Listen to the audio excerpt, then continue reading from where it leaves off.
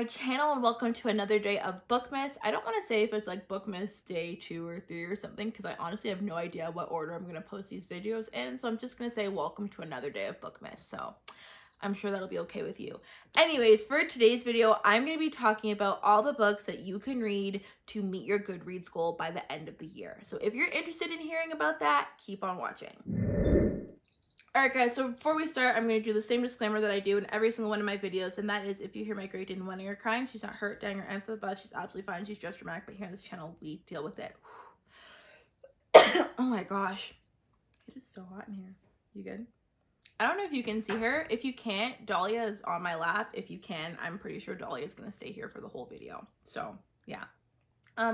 But as you heard from the intro, I'm going to be talking about books that you can read to reach your Goodreads goal. I'm sure as readers, we've probably all been in this situation if you're a Goodreads user, or even just in general if you set reading goals for yourself every year, where, you know, the end of the year is swiftly approaching and you haven't quite met that goal. I have a list of books here that are on the shorter side, but are still really, really amazing books to help you reach that goal without feeling like you've cheated by, like, you know, reading a children's book that's 20 pages. So I feel like it's nice to be able, and honestly, I'm an advocate for shorter books anyways, but it's nice to be able to get really good short books with substance so you still feel accomplished and like you've read something decent and that it helped boost your Goodreads goal or just your reading goal in general in the process. So the first book that I have on this list is Animal Farm by George Orwell, or conversely, you could probably do 1984 as well because it's also shorter. Obviously, I tried to have a variety of books, and there are a lot of longer classics, but in situations like this, your 600, 700, or an Anachronist case, like damn near 1,000 page classic is not going to help you in this situation. So you're going to need to flex and find a little bit of a shorter classic. George Orwell's Animal Farm is literally perfect for that, and it's an amazing book. It's one of my favorite books of all time. So I would highly recommend that one. The next book that I have is, oh, I think you're out of the frame now, honey, but that's fine. You're just going to chill here. The next book that I have is Everything, Everything by Nicola Yoon. It's a YA contemporary following our main character who has a illness where she's pretty much like allergic to the entire world. And she very much lives in a literal medically made house bubble. And she's never really felt the need to kind of experience the outside world. You know, she's safe in her house until she gets new neighbors, one of which is a boy her age whom she gets a crush on, and then she kind of finds herself conflicted, wanting to go outside and live her life to the fullest and experience new things with this boy, or stay inside and stay alive. So that's quite the predicament that she's in. I really enjoy Nicola Yoon's books because they are very quick reads, like the entirety, or pretty much the entirety of this book. Ow, nails. Gosh, gotta clip your nails.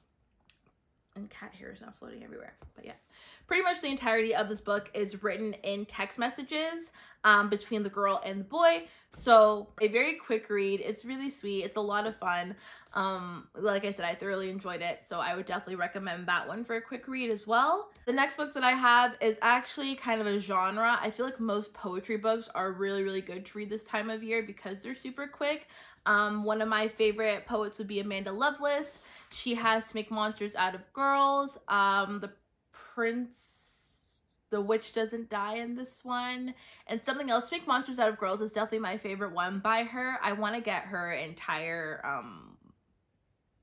thing of like literary works. I think that it comes in a box set, so I definitely want to get that. But any of her books are really, really good. And then any book also written in verse will also be a very quick read. So you've got Long Way Down by Jason Reynolds, which is so, so beautiful. It was almost my swiper for last year. Such a beautiful book. I thoroughly enjoyed that one. It's also a YA contemporary written in verse, and you're following our main character. The whole book takes place literally within a 60-second elevator ride where our main character is deciding whether or not he is going to take revenge on the people who killed his brother. So he's literally going down the elevator with the gun in his pocket, and he has to contemplate whether or not he's going to take revenge and kind of continue this cycle of violence. And then the next one would be The Poet X by Elizabeth Acevedo, is also written in verse, and you kind of follow our main character who discovers her love of slam poetry and she's also kind of trying to navigate her adolescent life where she's got kind of conflicting desires. She wants to kind of stray away from her very conservative family and kind of experience things a little bit more fully, but obviously it's hard when you've got really conservative parents. So you get to follow her journey doing that as well. They're really nice, quick, but super fun, like absolutely hilarious read with still very deep meaning and a huge impact for me at least is Pride by Ibby Zobi. Again, another one of my favorite books, very short. If you listen to the audiobook version of it, it's narrated by Elizabeth Acevedo and it's absolutely amazing. So I would definitely, what was it? It's not a Pride and Prejudice retelling, it's a Pride and Prejudice remix, and that's all I'm gonna say for it because it is such a dope book and I highly recommend that you guys read it. Perfect for this time of year because it is very quick.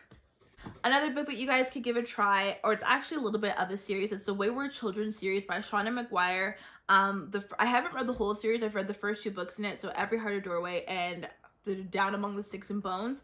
Both of those books were absolutely amazing. So the series pretty much follows kids who come back from these fantastical worlds. I think the best way that I heard it be explained is if you found your door to Narnia, you stayed in Narnia for a little bit and came back, it's your experience coming back, essentially. And those kids get sent to this little boarding school type of place because, you know, their family thinks that they've gone crazy. They're saying that they've come back from like this fantastical world. So they get sent to this little boarding school, and a lot of them are trying to figure out either how to live in this world versus their fantastical one, or how to get back to their fantastical world. It's a very intricate series and so well done. I think Down Among the Sticks and Bones is my favorite one so far.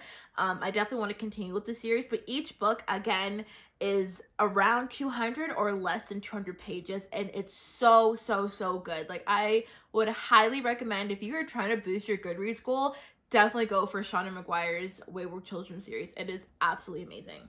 Another YA contemporary that you could look into is I've Lost My Way by Gail Forman. I actually have never really been a Gail Forman fan. I've never really been able to get into any of those books, but I picked up I've Lost My Way literally on a whim. It was the first book on my desk, and I absolutely adored it. It was written so beautifully, and it's pretty much what happens to these 5 strangers when they quite literally all collide one day and each have an impact on each other's life.